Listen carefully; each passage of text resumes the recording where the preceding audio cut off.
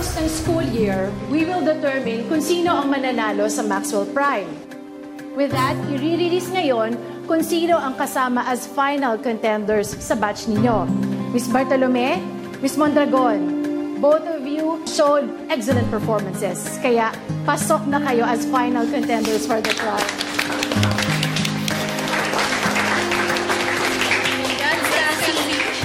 Thank you, guys. One last battle, Marga. Final round. Are you ready? I'm not called Queen Dragon for nothing.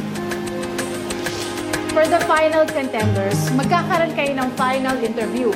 At para mas makilala kayo ng Maxwell faculty and staff, in-depth ang interview, kailangan masagot ninyo at maipakita sa mga judges kung bakit kayo ang karapat-dapat na manalo.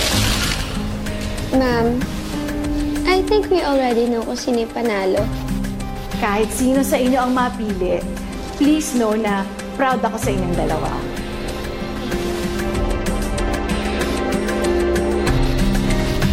Thank you.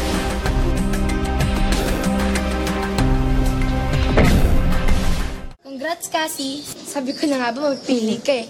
Hindi pa tapos ang laban, Fatima. Nandyan pa si Marga. Right, and hindi madaling kalaban si Marga. She will do everything to prove na mas magaling siya. At tanda ako sa kahit ano pang gawin niya.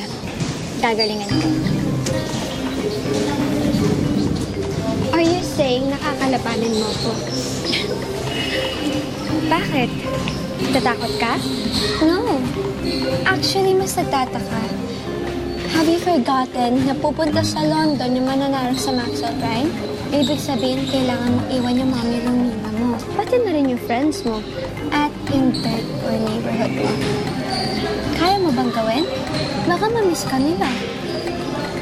Not just them. Don't you have a thing with Kristoff? Sure ka ba kaya mo siyang iwan? True. Sige ka. Baka makuha siya ng iba. Like Marga. Diba, Marga?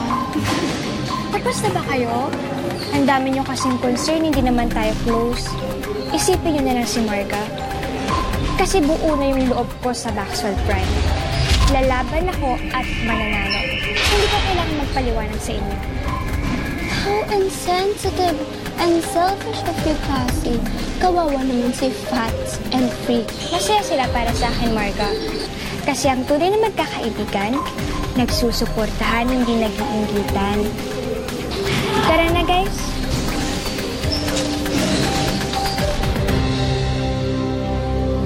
Pinapatamaan niya ba tayo? Bakit tatamaan kayo? Paano ba yan, Marga? Mukhang lumalaban si Cassie. Baka mahirapan ka. Mahirapan? You must be kidding, Maureen. I just have to make sure na magiging fail yung interview niya para hindi siya manalo. And paano mo naman gagawin yun?